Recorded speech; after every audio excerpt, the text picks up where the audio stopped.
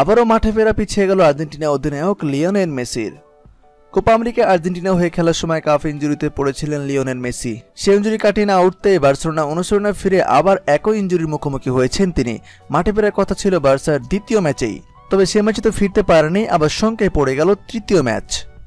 লিও মেসিকে ছাড়া লা লিগার নিজেদের প্রথম ম্যাচ আতলেতিকোর বিলবাওয়ের বিপক্ষে 1-0 গোলে হেরেছিল বার্সেলোনা। প্রথম ম্যাচের পরাজয় ফলে ছন্দে ফিরতে মরিয়া লা লিগার বর্তমান চ্যাম্পিয়নরা ঠিকই ক্যাম্প নুতে ফিরেছিলেন। রিয়াল বেতিসের বিপক্ষে ম্যাচে ইনজুরি কাটিয়ে পুরোদমে অনুশীলন শুরু করে মেসি, কিন্তু সেই ম্যাচেও খেলা হয়নি তার। তবে আন্তোয়ান গ্রিজম্যানের দারুণ পারফরমেন্সের শেষ পর্যন্ত 5-2 গোলে বড় ব্যবধানে জয় পায় কাতালানরা। বার্সা জয়ে ফিরলেও লিওনেল মেসি ফিরতে পারছে না দলের সাথে। 31 আগস্ট ওসাসুনার বিপক্ষে নিজেদের তৃতীয় ম্যাচ খেলবে বার্সা। ইনজুরির কারণে বার্সার এই ম্যাচে ওসাসুনার বিপক্ষে খেলতে পারবে না আর্জেন্টাইন তারকা লিওনেল মেসি। আর মেসির সাথে সাথে সুয়ারেজও থাকছে না এই ম্যাচে। বিশ্বকাপ জয়ী ফরাসি তারকা ওসমান দেমবেলে ইনজুরির কারণে 5 সপ্তাহের জন্য মাঠের বাইরে পড়ে গেছেন। ফলে এই ম্যাচে আক্রমণভাগে মূল দায়িত্ব থাকবেন আন্তোয়ান গ্রিজম্যান।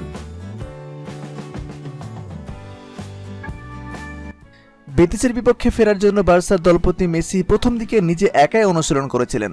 নিজেকে ফিরে পেতে পরে স্কোয়াডের সঙ্গে পুরোপুরি সময়ের জন্য অনুশীলন শুরু করেছিলেন মেসি, কিন্তু তারপরেও পুরোপুরি সেরে না ওঠায় Barca coach Ernesto Valverde Argentine তারকাকে নিয়ে কোনো ঝুঁকি নিতে চায়নি। বার্সার একাডেমি থেকে কার্লোস পেরেজ যুব দলের আনসু ফাতিকে ডেকে পাঠিয়েছিলেন কোচ। আর রিয়াল বেতিসের বিপক্ষে ম্যাচে না খেললেও ওসাসুনার বিপক্ষে মাঠে নামবেন মেসি, এমনটাই শোনা গিয়েছিল। তবে নতুন করে সংবাদ মিলেছে মেসির রিকভারি এখনও হয়নি পুরোপুরি, তাই তো ওসাসুনার বিপক্ষে তাকে নিয়ে কোনো ঝুঁকি নিতে চাইবেন না কোচ ভালভার্দে। মেসিকে সবশেষ মাঠে দেখা গেছিল চিলির বিপক্ষে আর্জেন্টিনার কোপা আমেরিকার তৃতীয় স্থান নির্ধারণী ম্যাচে। ওই খেলায় বিতর্কিত লাল কার্ড দেখে মাঠ ছাড়েন তিনি। কোপা আমেরিকার আর গ্রীষ্মের ছুটি কাটিয়ে 5 আগস্ট অনুশীলনে যোগ দেন মেসি।